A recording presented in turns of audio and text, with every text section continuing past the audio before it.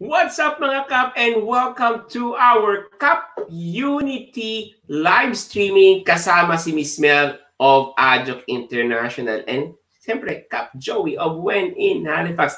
Ayan mga Kap, so we are live dito ngayon sa ating Canada Filipino community and to our Facebook page When in Halifax. Ayan. So, if you're watching right now, please comment it below and join our discussion, mga Kap. So, if you have questions about Canada, how to immigrate here, how to study here, how to bring my kids and family, this live streaming is for you, mga Kap. So, join us. So, and then, of course, do a watch party to your profile. Ayan. Miss Mel, tawagan natin si Miss Mel. Miss Mel, kumusta? Kumusta po kayo? Ayan. Hello everyone! Hello, Miss Mel. Happy summer sa'yo dyan. Ang init! Ang init dito sa Canada. Grabe.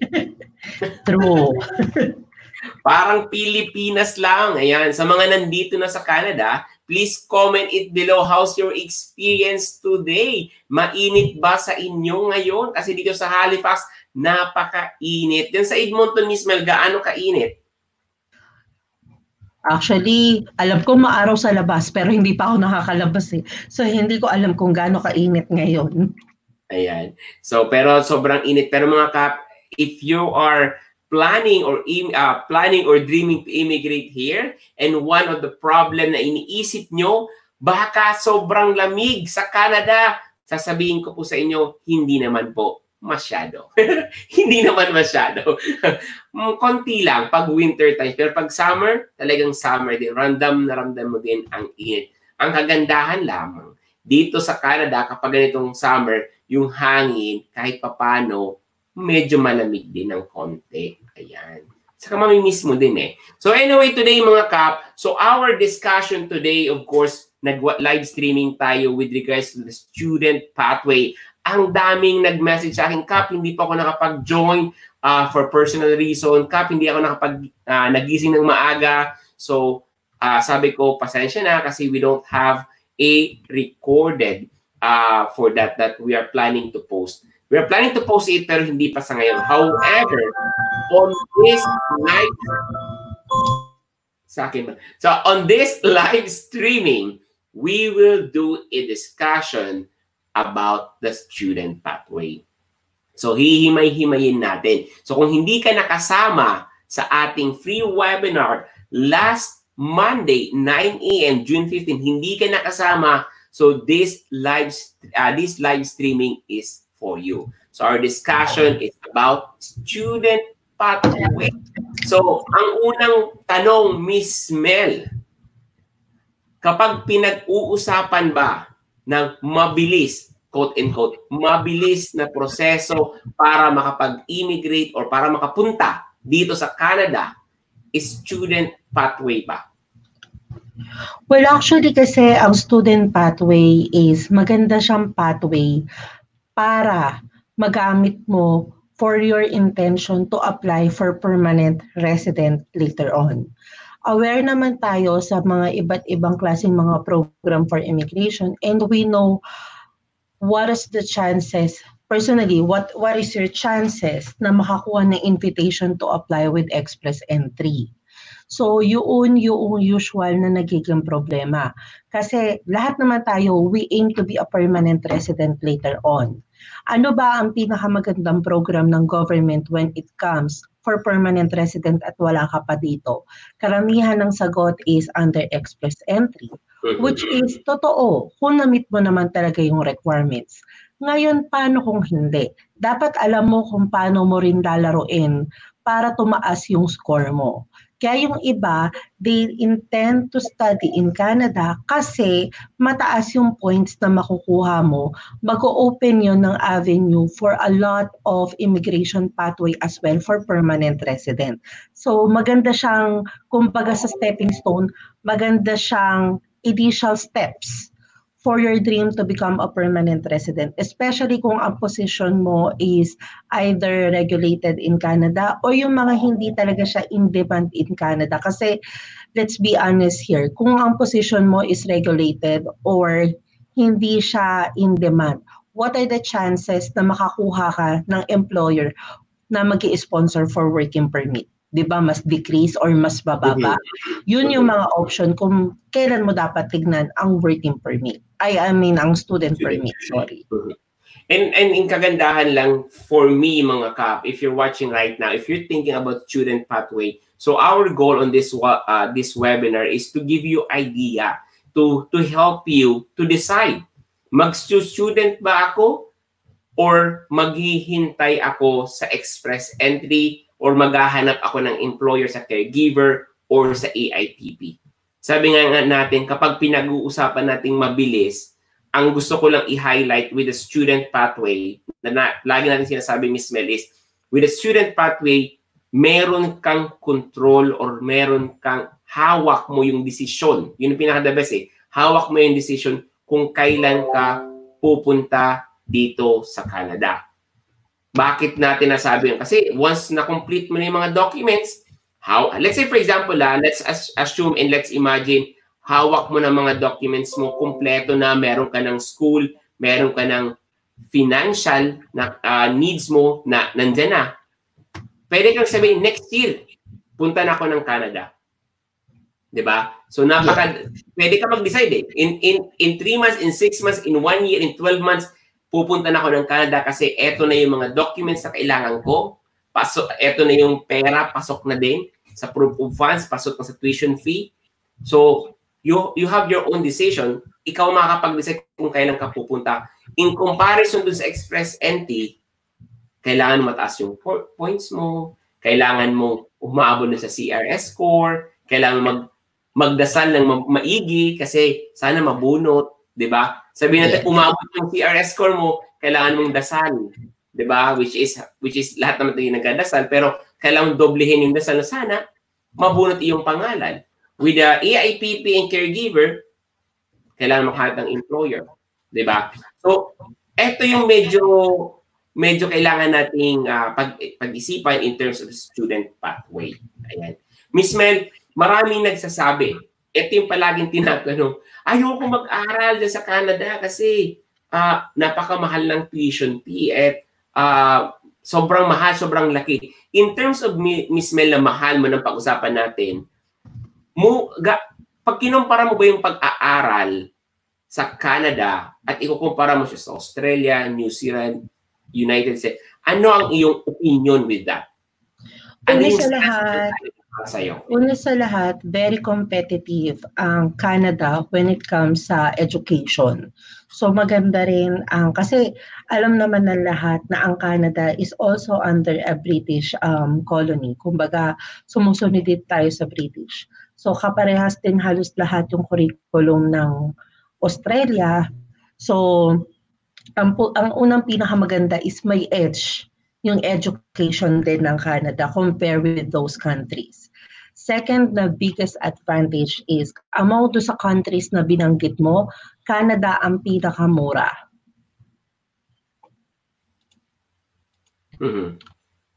Pinakamura in terms of tuition fee. Yes. At the same time, ang mga nag-i-student pathway kasi marami rin silang benefits na nakukuha. Ang number 1 is pwede nilang isama ang kanilang family members. So sino yung family member na pwede nilang isama? Yun ay ang asawa at ang anak. Unfortunately lang kung ikaw ay single, then definitely ikaw pa lang yung una makakapunta. Pero don't lose hope kasi once you have the permanent resident status at na-meet mo yung income requirement for those years na required, then definitely you are already allowed to sponsor your parents as well. Correct. And isa din, Miss Mel, na tinitingnan ko with a student, sabi mo nga, na-mention natin, highlight natin yung pinakamura in terms of comparison sa other countries na New Zealand, Australia. Pero ang gusto kong i-highlight doon, Miss Mel, pwede mong isama ang inyong pamilya under student permit. I think that's a good thing. And at the same time, merong maliwanag or malinaw na pathway para maging permanent residence ka. Yes. Yun yung gusto natin i-highlight.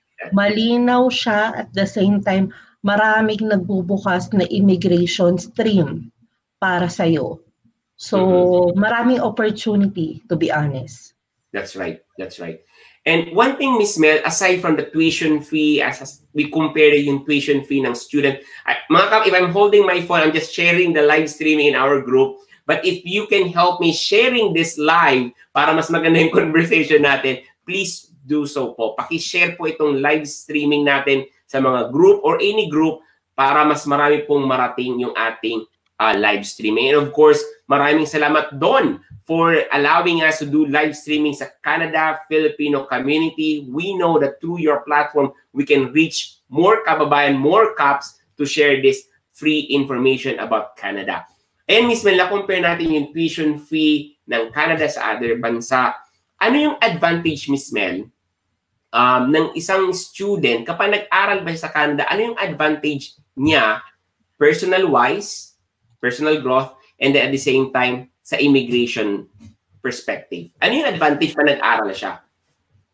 Actually, maraming advantage eh. Una sa lahat is nagbubukas nga ng pathway for permanent resident yung student pathway. At the same time is nakakahabol siya, especially kung halimbawa yung profession niya is kailangan mo ng education in Canada. So definitely after you finish your school, then mas malaki yung edge mo na baka pag-taken ka na lang or i-challenge mo na lang yung exam. So it will save time as well for those professional na naghahabol na. Kasi let's be honest here, hindi tayo katulad ng US na kapag ikaw is registered nurse sa Pilipinas, mag-take ka ng NCLEX, automatic nurse ka na kagad sa US. Iba ang kalakaran ng Canada. So kung ikaw very keen na kailangan ko kagad makapag-registered nurse sa Canada, then student pathway is one of the best program for you. Kasi depende rin naman yan sa tao eh. Correct. So yun yung pinaka, aside from Miss Mel, aside from that Miss Mel, I think ang pinaka maganda as a parent, ang gusto ko, or sabi na natin, family oriented, ang pinaka-gusto ko dito, if ever ako mag-student, meron ka ng professional growth kasi kilala yung standard, education standard ng Canada. So, pag nag-aral ka, meron ka talagang edge, edad yun. Meron kang edge sa iba because galing ka or nag-aral ka sa Canada. That's the number one. Pero para sa akin, as a family man or sabi ng pamilya yung priority ko, maganda dito because madadala mo yung iyong pamilya.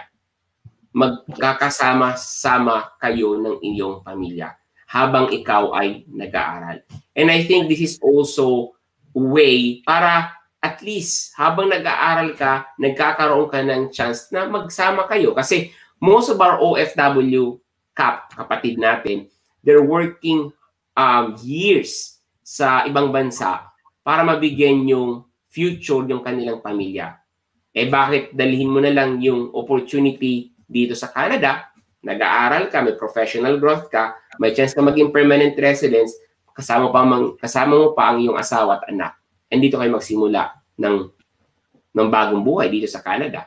So, I think as a family man, ito yung pinakamagandang way kasi nakapag-aral ka na, may chance ka na maging permanent residence, kasama mo pa ang iyong anak at asawa. Diba? So, it's a win-win. Diba? Actually, let me also add on to that one. Yung tinatanong mo sa akin regarding with the advantages of studying in Canada.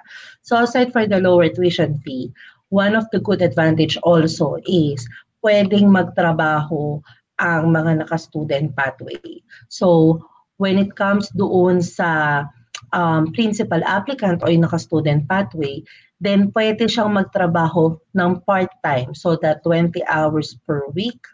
At kung ikaw naman ay nagtatrabaho sa loob ng school, then definitely,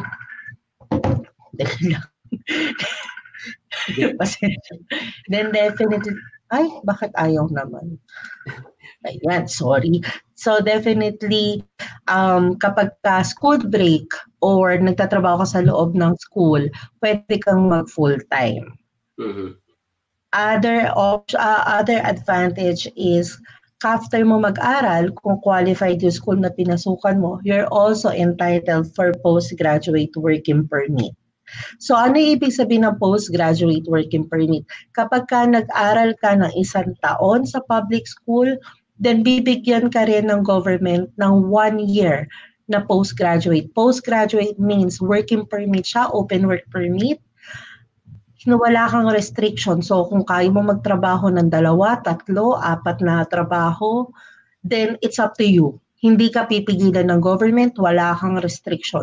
So yun yung mga ginagamit dapat para makapag-gain ka ng valuable experience for permanent resident. So kung ikaw naman ay nag-aral ng 2 years, then definitely ang ibibigay sa'yo ng government is 3 years work permit. I think yung isa din sa i-highlight natin, Miss Mel, imagine mo, medyo mura siya i-wrap up lang natin yung una nating discussion is mura in terms of comparing to other countries. Number 2, madadala mo yung inyong asawa at anak. And pangalawa, pangatlo pala, pwede magtrabaho ikaw as a student, pero medyo limited lang yung oras, pero yung husband mo or spouse mo na kasama mo ay pwede magtrabaho, which is nakapag-open work permit siya. Ayan. So if you're not familiar with the open work permit, gusto mo magtanong about open work permit, feel free to comment it below mga kap. And of course, if you're watching on our YouTube channel, maraming salamat. Please comment it below. Do an engagement para alam natin kung saan kayo nanonood, saan po kayo ngayon, anong gusto nyong tanong. Feel free to ask questions. So ayan mga kap, madadala mo ang iyong anak, madadala mo yung asawa mo pwede magtrabaho because yung spouse mo ay open work permit. So at the same time, as a student, nag-aaral ka, meron ka ding chance na magtrabaho, but then you are limited to 20 hours bi-weekly, Miss Mel, or per week? Weekly. Weekly. 20 hours weekly. Ayan. So, Miss Mel, with regards to that, Miss Mel, na-mention mo din, sabi mo, pwede magtrabaho na, sabi natin, unlimited hours pag summer break. Yes. Yung estudyante. Ayan. Yes. Ayan. So, marami nagtatang sabi ni Meow Meow. Ayan. Hello, Kap, Miss Mel. Yan ang gusto natin. Dapat alam natin kung sino nanonood. Marami nanonood sa YouTube. Hindi ko alam kung sino. But then, thank you for engagement. Sabi ni Meow, May Meow. Hello po, Kap. And of course, sabi ni Luz Benaventura, good day, Kap Joey, Miss Mel. Ask ko lang po, mas madali po ba mag-PR ang international students sa Alberta PNP? Thanks po. Meron kasing pathway ang Alberta rin for international graduate program eh. So as long as na-meet mo naman yung requirements o yung eligibility, madali lang ka mag-apply. Ayan. And another one, sabi ni Your Life Companion. Pero before yan, ito yung comment niya. Sali mi sa ruleta, Sir Joey. Ayan. Wala pa kaming ruleta sa Sabado yun. Ayan. And of course, sabi ni Special K, what's up, Koji? Ayan, a big shout out to you. Mabuhay Pinoy Canada Immigration. Speaking of, please join our Facebook group. It's Pinoy Canada Immigration Forum. Tinitingnan ko yung camera ko. Parang ba't ang itim ko? Siguro sa ilaw lang to. Alright. Hindi, maliwanag na yung ilaw ko ngayon.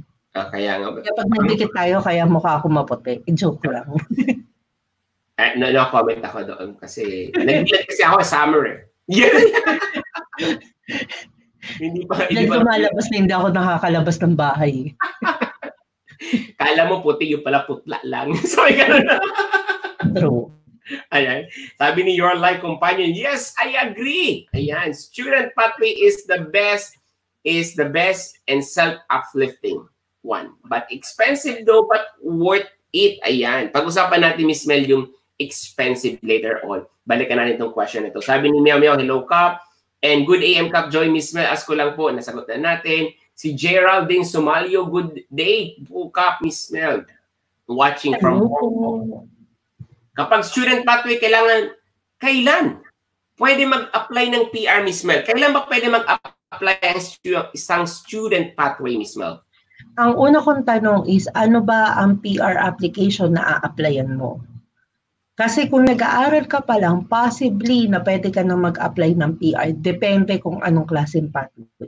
Ayan. And dun tayo babalik sa create a strategic plan.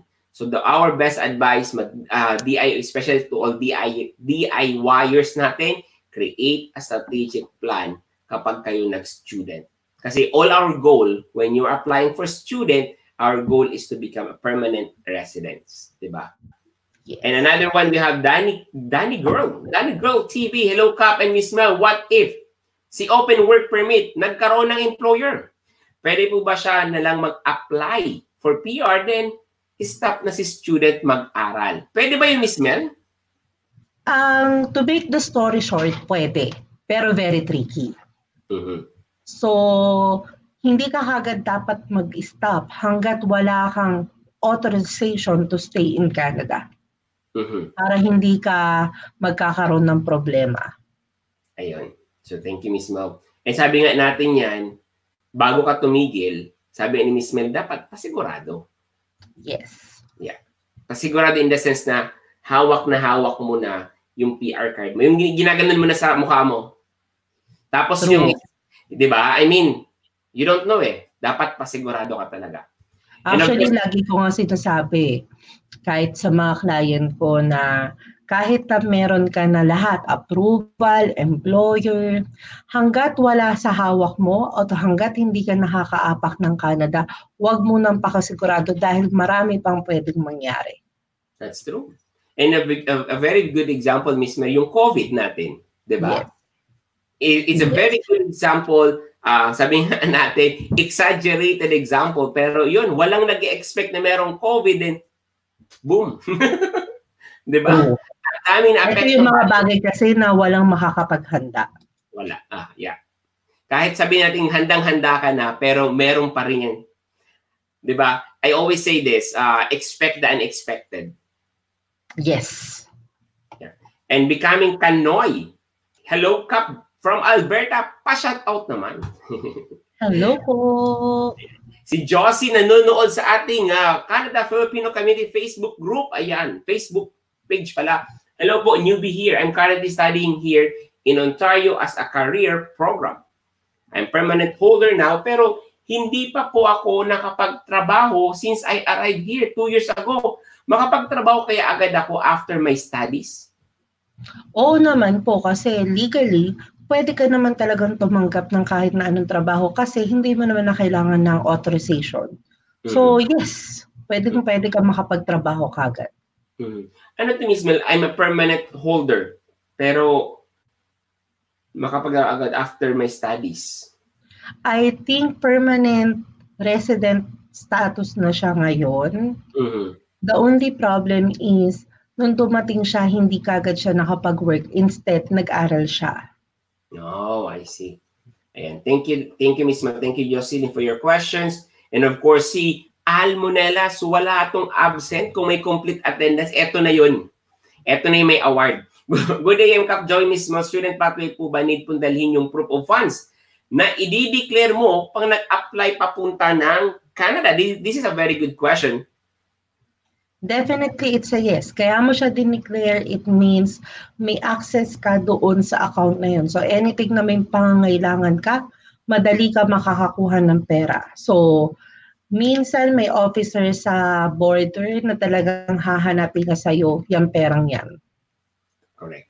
Ayan, before we go to the question and answer, mga Kap, I just want to promote the finderspace.com, the classified ads. Ayan, if you want to post your product or service, go to the finderspace.com and post your product and service. And if you're a business owner, you want to advertise on the Finderspace, just message Canada Filipino Community at gmail.com. Ayan. Hanapin nyo lang po si Kuya Don Ibarra. Ayan. So if you want to advertise, if you're a business owner, please visit or email Canada Filipino Community at gmail.com at hanapin niyo po si Kuya Don Ibarra. Ayan. If you want to advertise or you want to post your product and service, lalo na ngayon na online lahat, feel free to visit finderspace.com. Ayan. Maraming salamat, Kuya Don, for allowing us do a live streaming on your platform, Canada Filipino Community Facebook page. Maraming salamat.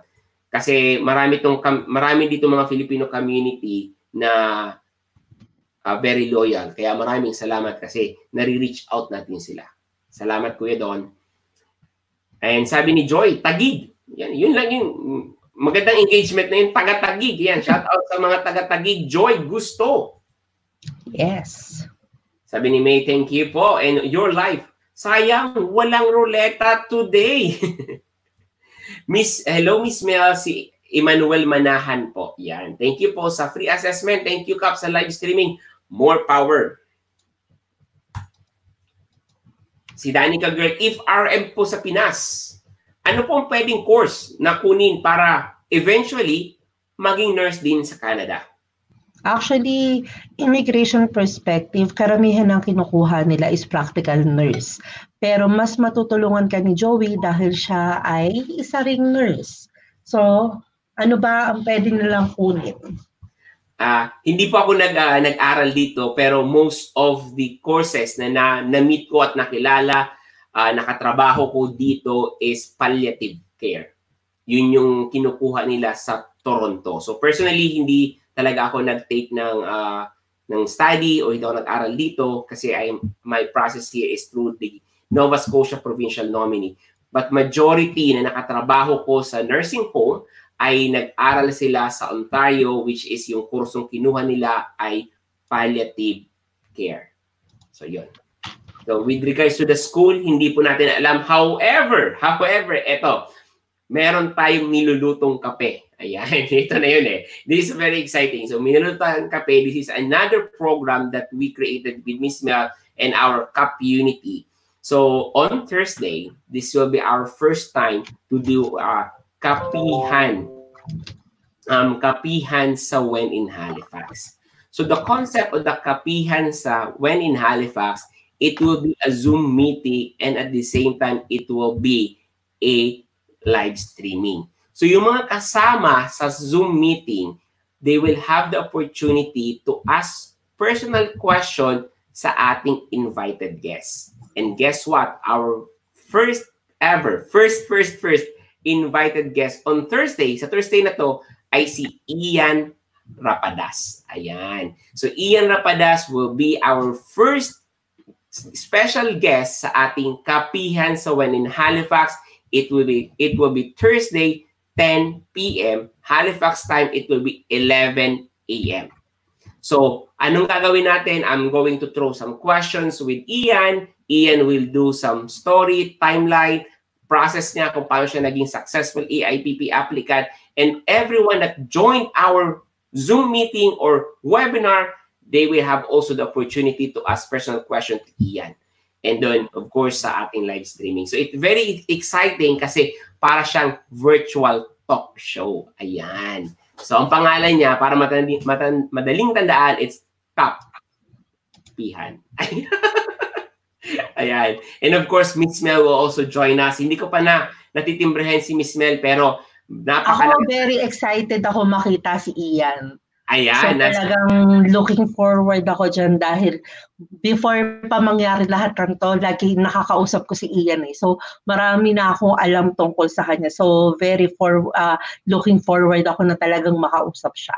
So ganun tayo yung kalakas kay Miss Mel because yung schedule natin, hindi ko pa personally na may message kay Miss Mel, available ka ba? Ganun tayo kalakas eh. Talagang inaalis niya yung mga appointment niya para sa atin. Di ba, Miss Mel? Alam niyo naman yan. Yeah! kaya nitong live streaming na to eh. Miss Mel, like tayo, go! O, di ba? Go lang ka palagi sa atin. # Resident Immigration Consultant ng Pinoy Canada Immigration. Walang iba kundi si Miss Mel. Ayan. Thank you! Ayan. And of course, we have another question. Sabi ni Joyce, yes, that's what I mean. Thank you so much. Ayan. And of course, sabi ni Becoming Kanoy, salamat po, Kap. Dati kasi ako dyan sa Halifax. Na-miss ko Nova Scotia. I live somewhere in Olive Street. Thank you and more power. Ayan. So, kumusta naman ang Halifax sa inyo? I think kung ikaw noon ay nandito, ngayon totally different na, especially of the number of Filipino na nandito na. Filipino community dito sa Halifax ay sobrang lumalaki in terms of numbers. Ang dami na. And of course, we have Mary Gladys to be on. Hello, Kap Joey and Miss Mel. Hello. Sabi ni Joy, hello, Kap, Miss Mel, watching in YouTube. May info na po ba sa list ng school na nag-o-offer ng online course eligible for PGWP? Mas mura po ba ang tuition fee? Tagig lang na-send. Tagig lang yung na-send niya. Lahat po ng school ngayon is eligible for online courses. Ayan. So just make sure lang na bago kayo mag-aral is may visa na po kayo. Ayan, yun yung nakaka-receive ako ng inquiry na hindi pa po approve yung visa ko. Pero pwede na po ba akong mag-aral? Kasi baka pag nag-aral ako, ma-approve kagad yung visa ko. Huwag niyo pong gawin yan kasi sayang yung inyong pera. Ayun. So, kailangan natin i-take note mga kap, before kayo mag-enroll online, make sure that you have still the valid student permit visa. Ayan. We have another question. Sabi ko mismo may babalikan ako kasi gusto kong pag-usapan yon regarding sa student. Hindi ko nabalikan. Pero we have another question from Kay Lim. Hi po, Kap and Miss Mel. Question lang po. After nang ma-approve ng 3 years PGWP, importante po bang makakuha agad ng work experience under NOC 0, A, and B? Definitely yes, kasi yan yung magiging pathway mo for permanent resident. Yan. Another one, we have Alan Manelas. Miss Mel, pwede po ba through GIC ipasok yung pera? May maximum po bang pwedeng i-deposit through GIC? Any question kung anong any suggestion kung anong magandang ipasok ang pera if ayaw maghawak ng pera papunta ng Canada? Pwede ka naman mag-open ng GIC pero know the advantage and disadvantage of opening a GIC. Bakit? Kasi pag nag-open ka ng GIC for student, pwede naman na magpasok ka doon ng 10,000 Canadian dollars pero hindi mo yun kagad mawi-withdraw pagpasok mo dito. Ayan. Thank you, Miss Mel. Ayan. Another, hinahanap ko isang question. Sabi ko, babalikan ko at pag-uusapan natin, Miss Mel. Hindi ko na mahanap. But anyway, Miss Mel, with regard to the student pathway, and mga kap, if you have question, feel free to ask questions and join us to our new program. We have a Kapihan sa When in Halifax. So the our lineup special guest this week is Ian Rapadas. Next week, Thursday, it will be Jeremy Mendoza and Kiko Fajardo. So they will share their story, they will share their timeline, they will share their tips and advice, their personal experience from application up to nandito na sa Canada. So sa lahat ng mga kap natin that are watching right now, tune in po kayo sa ating Facebook page When in Halifax, and I'll post the link to join. So you have two options. You can join the webinar or you can join the live streaming. If you want to ask personal question to our guests, just join the webinar mga kap, and that's it. And may requirement yun, Miss Mel. Ano yun? Hindi makaka-join kung walang tasa at kape. Ay, walang kape. Dapat merong kape kasi mag-group selfie tayo, di ba? So, kailangan may kape. Kasi kapihan, ang concept natin is it's a virtual coffee shop. So, kailangan may kape. So, after, di ba? Yan. So, that's our requirements. Kailangan nyo pong merong kape. Ayan. We have another question from B. Monzo. Hindi pa lumalabas yung question niya dito. But anyway, mga kap, please join our Pinoy Canada Immigration Forum. Join us. Ang dami natin, Miss Mel. Almost 10,000 na rin, no? Wow! 10,000. Pa 11,000 na. Ikaw na lang yung hinihintay, mga kap. If you're watching right now, hindi ka pa nag-member. Akala ko ako. Si Miss Mel, hindi ka member.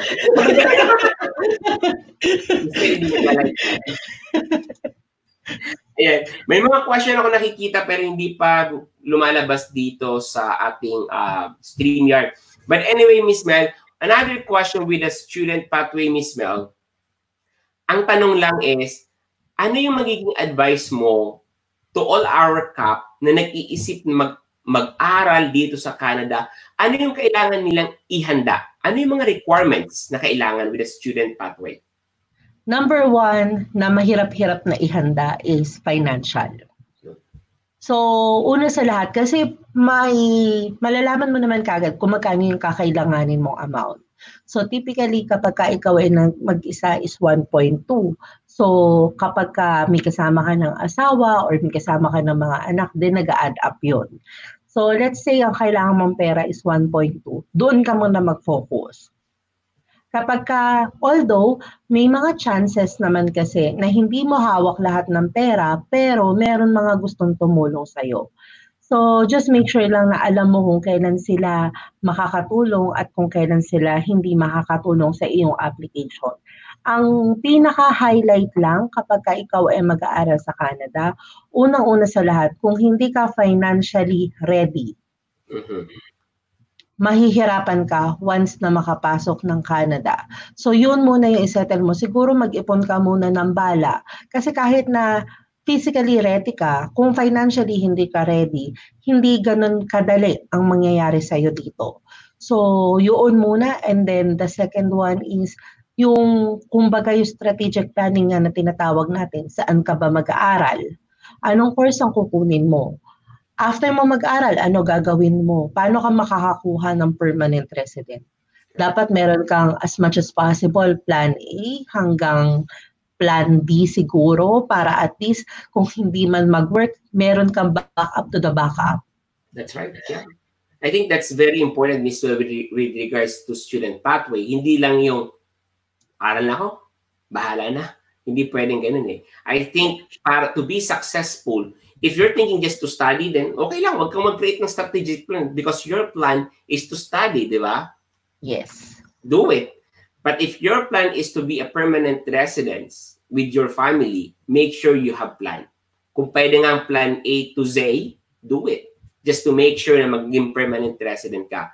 And to have a successful strategic plan is you should have an equipped knowledge. Siyempre, dito lang yung sa Pinoy Canada Immigration Forum. Ayan.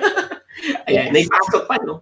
So speaking of, if you want also to learn more about the different programs, ano yung mga programs, Miss Mel, Adjunct International, with Miss Mel, ay meron po tayong mga book free webinars. So ito, just go to the book your free webinar. Nakikita niyo po. Meron po tayong mga schedules. So natapos na natin yung June 15. So next will be June 22, 9 a.m. Manila time about PNP programs or provincial nominee programs. And of course, pag-usapan din natin sa June 29 will be the express entry. So I strongly suggest you cannot create a strategic plan kung wala po kayong equipped na informations. And information, hindi lang basta information from a licensed immigration consultant. So I strongly suggest, sinasuggest namin, magka-strategic plan kayo. Paano kayo makakaroon ng strategic plan kung wala kayong information? Diba? So yun. Yeah. Yun lang naman. Sabi ni Monzon, good day. Kap Joey, Miss Mel, greetings from Cavite. Ano po kaya ang best pathway sa Canada para sa isang hotel front desk agent with 1 year work experience sa US like me? My IELTS na and West are ready also. Ayan. These are the type of example na kailangan mo ng strategic planning. Bakit? Dahil number one, sa application na papasukin mo, hindi mo kailangan ng IELTS and West. Kasi hindi ka magka-qualify for express entry. I'm very familiar when it comes sa mga US applicants because as like you, nag-J1 din ako nung kabataan ko. Joke lang. So, una sa lahat, ang front desk is part of semi-skilled in Canada. Hindi po siya kasali sa high-skilled. So, hindi po yan magka-qualify for express entry. So, mababaliwala yung IELTS at saka West mo kung hindi ka kagad makakahanap ng employer at hindi ka kagad makakapag-apply for permanent resident.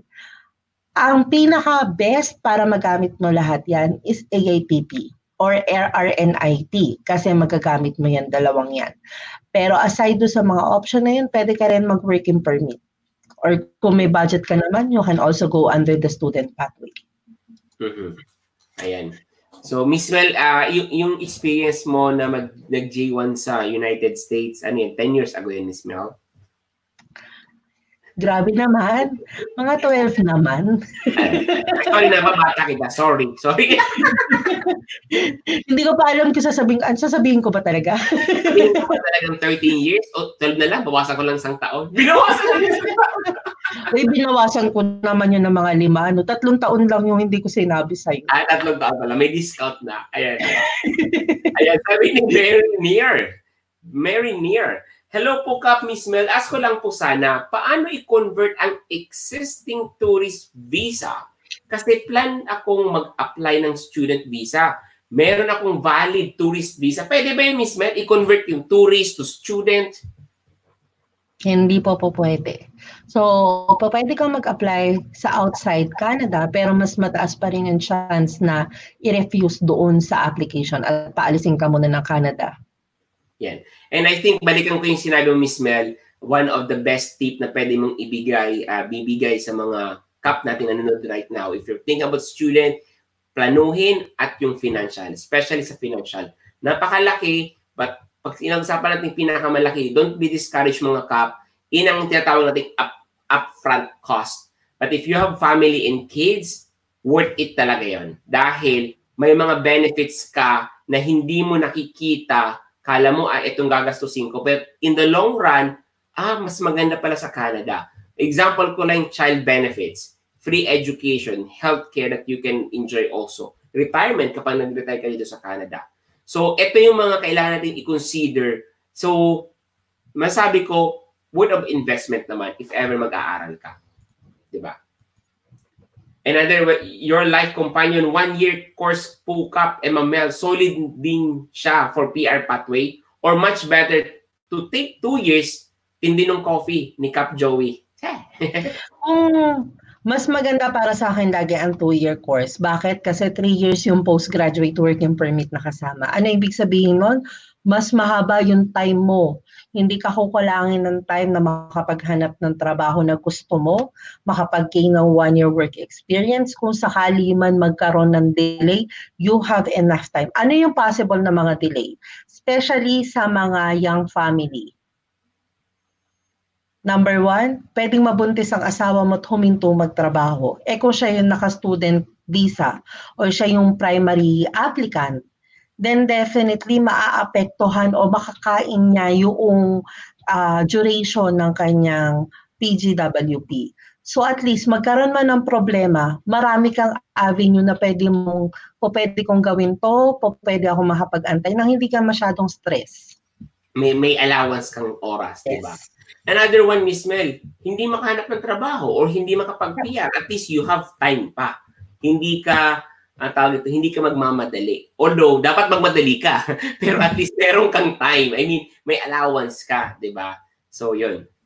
And another one, sabi niya, ang tindi ng kape. Oo, mga Kap. Kaya join us Thursday, 10, nalilito na naman ako. 11 a.m. Halifax time, 10 p.m. po dyan sa Manila. Join us, mga Kap. So, it will be a kwentuhan lang, kwentuhan with a coffee. A virtual coffee. So this is a very unique way to have an engagement to everyone. Kasi sa live streaming, it's a one-way communication. Although we read your comments, pero dito sa webinar na to, magkakaroon tayo ng engagement, especially with our guests. Diba? Yes. Naku, exciting yung kapihan session. Ian Rapadas, yung muntik ng di matuloy. Ayan. Ano to si Danny Girl Ano to sa Pinoy Canada Immigration Forum natin. And of course, si Jeremy, na successful AIPP. Ayan, totoo po yun. And of course, si Kiko, ang hubby ni Miss Joy Fajardo. Yes po. So, from PEA po sila, Kiko. The reason why, there's 2 reasons kung bakit ko sila minerge yung dalawa. Because they're both AIPP. Magkakaibigan po silang dalawa, Jeremy and Kiko. And at the same time, we will have at least 2 perspectives ng different places. Kasi si Jeremy is nasa Cape Breton, that's 4 hours drive from us. And si Kiko naman and Joy will be from PEI. So it will be from Halifax, I think 4 to 5 hours drive from us. And different province po yun. So at least pwede ninyong itanong doon ano yung pamumuhay sa PEI, ano pamumuhay sa Cape Breton. Because if you're planning to apply sa EIPP at nakakuha kayo ng employer from Cape Breton, at least pwede niyo itanong kay Jeremy. Jeremy, Bundok ba ang Cape Breton? Kumusta naman ang PEI? Kumusta ang Pilipino doon? Kumusta ang trabaho doon? So you can ask those questions on our kapihan sa When in Halifax. Ayan. It will be on Thursday na. 2 tulog na lang. Sabi ni Grace, Sarah, nurse po ako, ate. Ano? Sorry. Mali. Ulit. Nurse po ang ate ko. Paano po ang ate ko? Nurse po ako, ate. Parang nagtanong lang, no? Nurse po ako, ate. Mali. Nurse po ang ate ko. Paano po kung mag-apply siya sa Canada at makahanap siya ng employer? Pwede po ba niya akong i-accompany or isama? Pwede ba, Miss Mel, yun? Hindi po. Dahil una sa lahat, nasa legal age na yung kapatid mo at hindi kanya asawa or anak. Sila lang yung family o yung immediate family na tinatawag. Kung wala, single pa ang ate mo, then definitely pwede siyang pumunta dito on her own at pagdating ng panahon na makakuha siya ng permanent resident at ma-meet niya yung income requirement, then pwede niyang i-sponsor ang parents mo. Kung by that time is less than 22 years old ka at wala ka pang asawa, then pwede kang isama ng parents mo. Mm-hmm. Yun yung nakakalungkot lang, Miss Mel, with regards to Canada immigration is walang chance na makuha mo yung iyong kapatid. Right, Miss Mel? Actually, before naglabas ang government. Mm-hmm. Unfortunately lang, meron din naman pathway na tinatawag na lonely, nakalimutan ko yung mismong pangalan ng program, pero it's for lonely Canadians.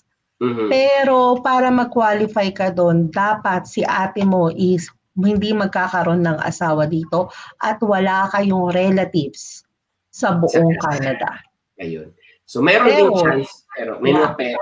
Ang mahirap lang doon, kung buhay pa ang parents, dapat si parents mo na ang sponsoran, hindi kagad ikaw. Ayun. So yun. Kasi sa United States, I'm not sure, pero pwede yatang kunin yung kapatid. It takes years with letter 40 S. years, to be honest. Ilang years? 40. 40 years, o diba? At least, pwede. 40 years lang, ha? Sorry, ganun. Kapag ikaw ay nag-asawa sa US, hindi ka na rin pwedeng sponsoran. Yun, totoo yun. So, ayan mga kap. So, at least if you have an idea with regards to mga kapatid. And I think the best way also to look for your pathway, malay mo, meron ka din chances. Diba? Try to explore some programs. Malay mo, naghihintay ka ng hope sa kapatid mo, yun pala, may malaki ka palang pag-asa sa ibang programs. Pasok ka pala sa ibang program. Diba? Yes. Sabi ni Danica, ayan, excited po ako. And of course, ito. Sabi ni Jing Balabat, good morning, Kap JOEY, Miss Mel. I'm considering Holland College. As my plan B, since I'm waitlisted sa Material Engineer Technology and Petroleum Engineering Technology with NATE. Ayan.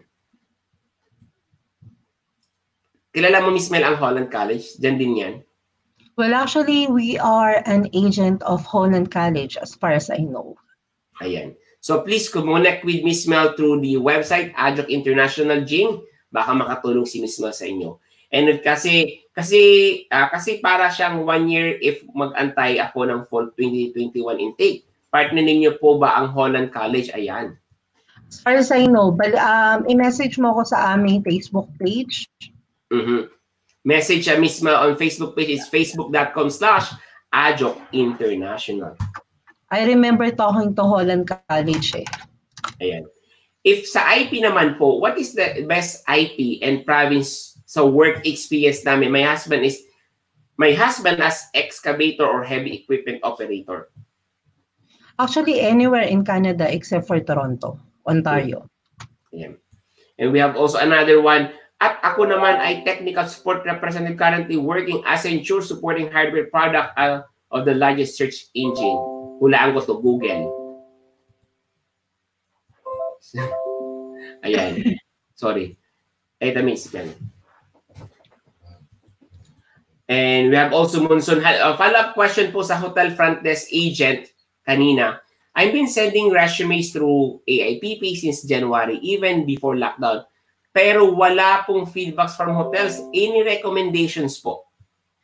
One of the reason kung bakit, it's because in demand din yung mga posisyon na yan when it comes sa mga local workers. So, for the employer, siguro number one is i-specify mo kagad or ayusin mo ang iyong resume and cover letter. And definitely, even though employer, kahit na hindi sila nag-hire from outside, if they really like your resume, then definitely may pag-asa pa rin naman na ma-hire ka nila. Actually, medyo mahirap, totoo, but don't take it as negative. Make it as a challenge. Try to review your application. Baka mayroong problema sa resume. And I already created a video about it. Please watch the video, yung template. Naghahanap po kayo ng resume template, a free template, Canadian resume platform format. Please watch the video on my YouTube channel po, yung free template. So this sigurado ko 100% it's a Canadian format because this is from a Canadian government resources. So watch that video step by step kung paano gamitin yung free template. Kasi baka Miss Mel nagkakaroon silang problema kasi hindi nila pina-follow yung Canadian format ng resume. Malay mo 10 pages. Di ba? I mean, worst example, but who knows, di ba? So I think the best advice, nahihirapan kayo, try to review ano yung problema, how to improve your resume, kailangan ko bang paikliin, kailangan ko ba direct to the point. If ever hindi ako nakakuha ng resume, try to review your cover letter. Bakit hindi sila nahuhook? Bakit hindi sila nag-i-engage? Baka may problema sa email mo, yung email mo pumupunta sa spam, di ba? So, or maybe yung email mo mahirap i-email kasi nakalagay 60009 na may number sign pa tapos smiley, hindi makapag-reply kasi ang hirap i-email, di ba? Actually, most common na nakikita kong problema yung I at saka yung L. Kapag ka iba yung font na ginamit, yung L minsan nagiging 1 or yung 1 nagiging L. And I think Miss Mel, very to make it easy para at least maiwasan yung mistake, one thing that I learned from iSense na nag-aaral din ako ng resume is magawa kayo ng email na pangalan nyo. Kasi most of the business owners and HR palagi nag-a-assume pangalan. Right, Miss Mel? Kahit lang siguro Joey, joey@gmail.com, di ba? Or Joey and then like your last name at gmail.com, something like that. At least madaling matandaan. Diba? Hindi yung may nakalagay, Joey Guapo. Yun talaga, Joey, Kap Joey Guapo at Gmail. Parang walang maniniwala, no? Wala, kahit ako hindi ako mag-i-email. Wala nga nag-like. Sabi ka. I mean, that's a common. Like for me, yung email ko po when I was high school, yun po yung Facebook page, Facebook email ko. Hindi ko ginagamit yun sa aking pag-apply ng trabaho kasi napaka-unprofessional yung email. Kasi high school pa ko noon eh. So ngayon, meron akong specific email for my application, meron akong email for my banking, hiwa-hiwalay po yung email na yan. Now I know, pag nag-beep yan, yan, trabaho yan. So, it's a big example also. And your contact number. Sometimes may mga employer na hindi kayo matawagan kasi yung nilagay nyong number ay walang international code. Mga simpleng bagay, di ba?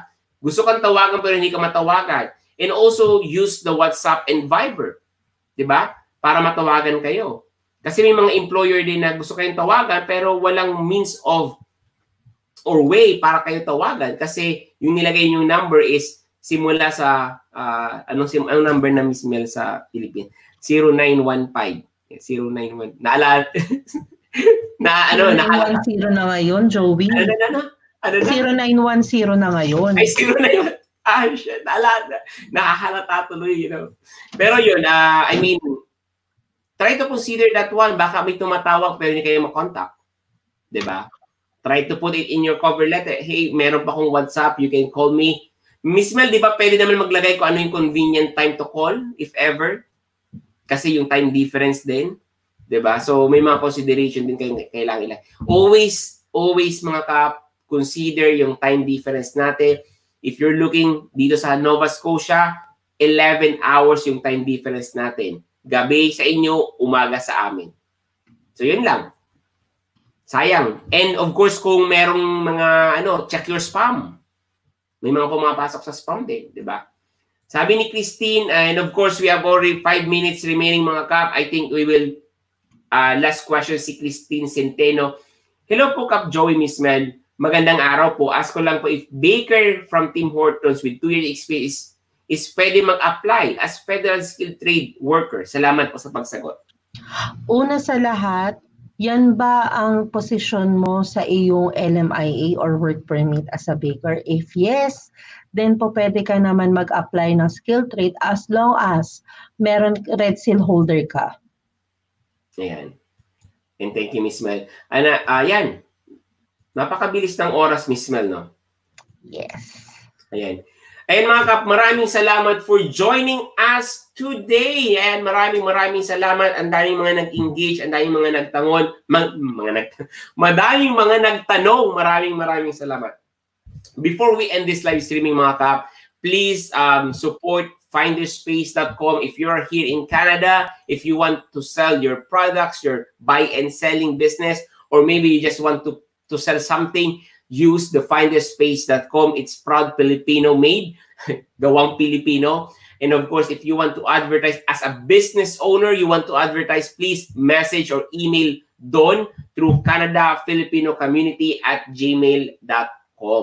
So kung merong KGG dito sa Canada, meron din tayong finderspace.com. So please post your ads. It's free. Just post it for free. And dito, yan, Finderspace. Ayan. And of course, if you want to message Miss Mel, feel free to message or visit Miss Mel through adjuncinternational.ca. And meron po tayong mga upcoming webinar. This coming June 22, it's about Provincial Nominee Program or PNP. And of course, on June 29, it will be an express entry. So join our free webinar and you will learn a lot of information. Ayan, mga Kap. So, ang bilis-bilis ng oras, hindi natin namamalayan, naka 1 hour live streaming na tayo. And of course, mga Kap, before we end this live streaming, join our KAPmunity. Join our caregiver, AIPP, student, OFW, KAPmunity. And of course, our Pinoy Canada Immigration Forum. Kasama din natin dyan sa forum na yan si Miss Mel. Miss Mel is very active to answer all your inquiries. And to everyone that are answering, sharing their experience, their insights, maraming salamat po. Ayan, Miss Mel, any message before we end our live streaming? Wala naman po. Thank you po sa inyong suporta. So, keep sharing this video at para malaman din po ng mga ibang mga gustong pumunta ng Canada na meron po kaming live Q&A ni Joey ng weekday din. Ito na yon. Yes. This is it. I-announce na natin. Ito po yung official schedule natin ng ating live streaming. Anyway, mga Kap, join us in our kapihan sa When in Halifax, our very special guest, Ian Rapadas. Bring your coffee. That's the only ticket. Bring your own coffee. Thank you, mga Kap. Bye-bye.